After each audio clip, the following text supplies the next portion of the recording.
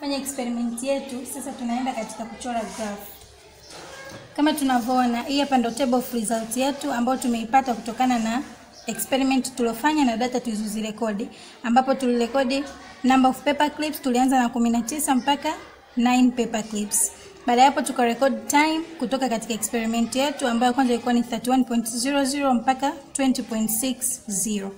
Then tukafind time period ambayo tulipata kwa kutumia ile time of oscillations divide by number of paper clips. Divide by number of oscillations ambazo tutatafuta na t squared, tutai-square hii time period ambapo tutapata value zetu hizi hapa.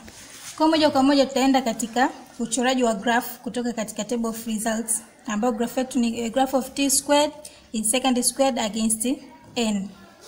Scale, vertical scale 1 cm represent 0.2 second squared.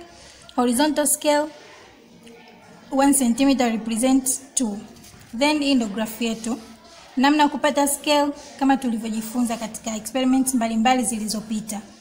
Then tunaambiwa kwamba to draw a straight line, ambapo kutoka katika equations tulizopewa katika swali tunaona kabisa swali letu au mchoro wetu utapita katika origin ambapo hakuna y intercept. Baada ya hapo itabidi tuonyeshe values ambazo itabidi tuonyeshe data ambazo tutakapopata slope, ambapo hapa ni t squared, change in t squared over change in n. Kwa tutaenda moja kwa moja katika maswali yetu ambapo kipengele cha 3 tutaanza nacho. Tumeambiwa tutafute slope. Kama tunavyojua kutoka katika swali au kutoka katika graph kwamba slope is equal to change in t squared over change in n. This is very necessary kuiandika. Kwa hiyo change in t squared tutatoka katika graph ambao ni 2.16 minus 0.6 over 18 minus 5. Ukiminus utakuja utapata 0.12 second squared. Slope yetu itakuwa ina SI unit ya second squared kwa sababu n haina SI unit. Kwa hiyo tutachukua value za t squared. Baada ya hapo tutaenda moja kwa moja katika kipengele cha 4 ambacho tumeambiwa tutafute acceleration due to gravity. Kwa tutamwambia by comparison kutoka katika equation tuliyopewa ambayo ni t squared is equal to 4 pi squared L over g times n. Tunaambiwa tutafute the value of acceleration due to gravity ambayo ni g. Kutoka katika equation yetu tuliyopewa ambayo ni t squared is equal to 4 pi squared L over g times n, ambapo t squared tunayo 4 pi squared ni constant, L ni length ya ile paper clip, ambapo paper clip tuliyoitumia katika experiment yetu ina urefu wa 3.2 cm. Utazipima kwa kutumia rula yako. Value of g ndo ambayo tunaitafuta na n ambayo tunayo kutoka katika experiment. Then tutamake g the subject kutoka katika equation ambayo tutapata g is equal to 4 pi squared L over t squared times n. Tutaingizia value zetu 4 pi squared times L, kama nilivyosema tumetumia paper clip ambayo ina urefu wa 3.2 cm over t yetu ambayo ni 0.12.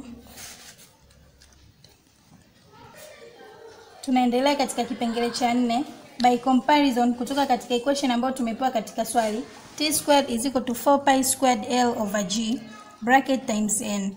Itabidi tu compare slope yetu tuliopewa ili kuweza kutafuta the value of g.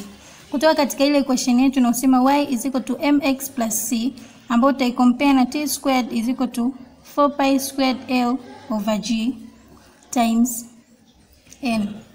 Hii 4 pi squared L over g ndio inawakilisha m yetu ambayo ni slope, ambapo kuna c ni y intercept ambayo kutoka katika equation yetu y intercept ni 0. Kwa hiyo tutacompare m ambayo ni slope pamoja na hii hapa. Kwa hiyo tutapata slope is equal to 4 pi squared L over g. Lakini slope yetu tulikwisha ipata katika kipengele kilichopita ambayo ni 0.12 is equal to 4 pi squared L over g. To make g the subject tutapata 4 pi squared L over 0.12. L yetu ni length ya paper clip moja ambayo tulitumia paper clip yenye urefu wa 3.2 cm. Kwa 4 pi squared times 3.2 cm over 0.12. Baada ya hapo tutakuja tutapata value of G 1051.69 centimeters per second squared. Lakini tukiweka value yetu ya G au acceleration due to gravity katika meter per second squared, tutapata 10.52 meter per second squared. Kwa hiyo variation acceleration due to gravity tuliyopata hapa na ile original value acceleration due to gravity ni kutokana na errors mbalimbali ambazo zinatokea katika experiment tunazozifanya. Okay, kwa hiyo umeona vijana walivyofanya kazi. Kwa hiyo nikukaribishe tu katika hii channel yangu ya Mama Physics. Endelea kufuatilia mfululizo wa vipindi vyetu, utafaidika kwa elimu yako. Asante sana, nikuombe tu usisahau kusubscribe ama kuweka alama ya dole gumba ili kusema kwamba umelike ama umeipenda hii video. Usisahau kushare na mwenzako. Lakini pia tu mwanafunzi nikusii kwamba usithubutu kufoji. Usithubutu kufoji. Unaona mabinti wamefanya kazi na wanajituma, wanajiamini. Kwa hiyo na wewe jiamini, fanya kazi, utafanikiwa. Asante.